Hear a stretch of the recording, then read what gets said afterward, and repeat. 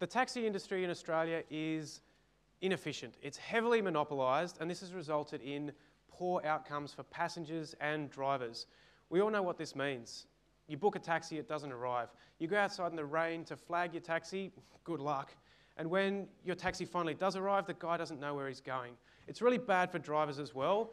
These guys can earn below the minimum wage, and often they'll drive around with their taxi empty for half a shift.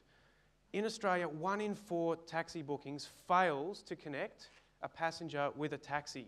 That's 20 million failures every year. We've got a massive problem here. It's a disconnection between two sides of a market desperate to come together. Imagine if passengers and drivers could see each other's location in real time on a map and connect using this information. Well, that's exactly what we've delivered with goCatch. goCatch is an application which passengers and drivers download to their smartphone. Using the GPS on the device, we're able to pick up and display the location of these users to one another. So what we can see here is, as a passenger, available drivers driving around in proximity to you.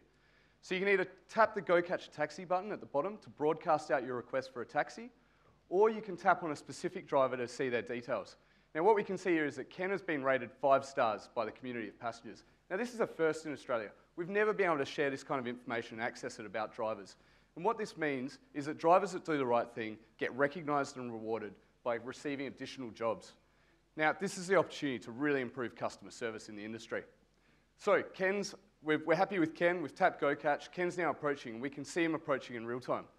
So what this means is there's no more need to be out in the rain, on your knees, in the mud, praying to the almighty taxi gods that your taxi is going to arrive on time. It also means that taxi that you booked to the airport that's running 5 minutes late, you've got no idea where it is.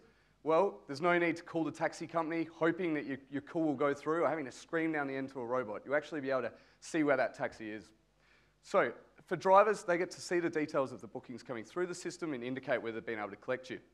Now what we've done is we've delivered a great experience for both passengers and drivers. But some of the incumbents in the industry aren't too happy about this, are they, Andrew? That's right, Ned. Yes. Yeah, we knew we'd stir up some controversy, but we never expected that we'd start a war. Dun, dun, dun. And that's what happened. The Taxi Council came out swinging against us and helped us to generate loads of media coverage in the Sunday Telegraph, the Herald Sun, the Sydney Morning Herald, the Age, the 2UE, Melbourne Talkback Radio, and a dozen other publications, including the Financial Review. Now, what this demonstrates is that the incumbent players are worried about a business model like ours disrupting the status quo. What's the status quo? Well, taxi owners and operators pay $500 a month in radio booking dues. Taxi drivers pay to get in a taxi for the privilege of driving it. Our business model, like any other transactional marketplace, we only make money when the drivers make money. Now, we've spoken to over 1,000 drivers and they've told us exactly how much they're willing to pay for good quality jobs. We've got conservative modelling and this shows substantial revenue streams. So we're clipping the ticket. How many tickets are there? Well, there's 213 million taxi fares in Australia every single year. That's $4.5 billion in transactions in Australia. But hang on a minute. There's taxi problems everywhere in the world. Ned, is goCatch scalable globally? It certainly is, Andrew. And thanks to a consortium that we've formed through the support of the New South Wales Government, we've got some really big names on board as partners. And we're really proud of these partnerships, and we've been able to access some amazing support and resources through them. So we'd like to take the opportunity to thank our partners for their support. We'd also like to thank and congratulate Peter Davidson and Mike Casey at Fishburners, which is a community of startups that we're very proud to be part of as well.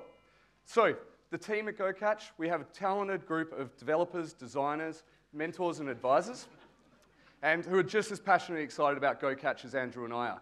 Also, Andrew and my experience brings a lot of, has really helped with the success of the business today.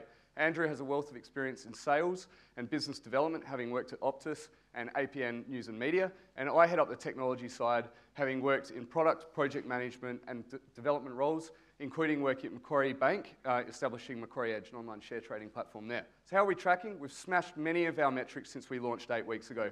We have thousands of passengers in the system, over 1,000 drivers, and many thousands of jobs. As we speak, passengers and drivers are connecting through goCatch. goCatch is being built to be the dominant marketplace where taxis and passengers connect. If you're an investor, please come and say hello. We're closing our first round now after 5 formal offers. Ladies and gentlemen, what we've shown you today is the way that taxis and passengers will be connecting increasingly in the future. When they connect, they'll be connecting with goCatch.